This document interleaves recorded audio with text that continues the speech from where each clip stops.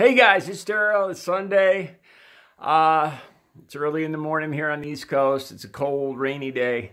I just wanted to update you on what's going on here. I look over my videos sometimes, and I'm not always happy with them. One of my strongest fights these days is to keep positive. My initial reason in creating this page was to help with recovery and positive motivation and stuff like that. Stuff that means a lot to me, stuff that's helped me with recovery to rebuild my life. And I look back, I can't say I'm always proud of the videos I make. I'm always going to have a political opinion. I disagree with Donald Trump. I don't see him as a positive force in America. I'll just leave that at that. I'll continue to talk about that, but I don't want to put down Trump supporters. I don't want to be disrespectful. A conversation's one thing. Like I said, I truly believe that when I put out negativity, it brings it back to me, and I know that for a fact. So I'll still have opinions, but I just a look over my videos. Some of them I'm not necessarily proud of. I do get angry like anybody else, and my apologies if I disrespect anybody. I've recently delved into flat Earth conversations. I've always been a big fan of like Simon Dan and Professor Bob and all these guys. I've always loved science since I was a little kid. I'm a little disappointed. I really thought I would get some answers, or at least a good conversation, a good debate going. I brought up three points as I see them on how the Earth can't be flat, and I didn't get one single answer, not one valid response. I got dozens of insults or dismissals that I didn't understand, or my opinion wasn't important, and something about a red herring, but I was disappointed. The stuff I've seen on videos, I've seen you guys doing experiments, and I thought you would have valid responses to my points, and I didn't get any. So I don't know what to make of that.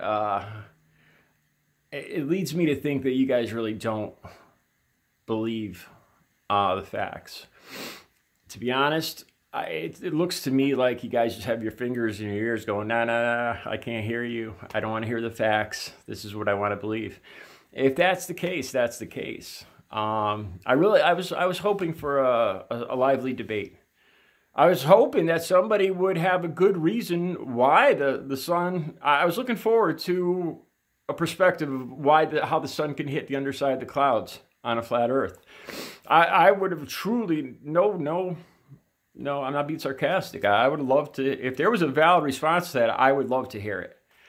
But I got nothing. And then I try not to give bad behavior any attention. For the first time in the history of my channel, I had to block somebody because this guy was just getting out of hand. I ignored him, and I must have hit. I did an earlier video about I'm very good, being a recovering drug addict, I'm very good with empathy and reading into people. I was a big liar.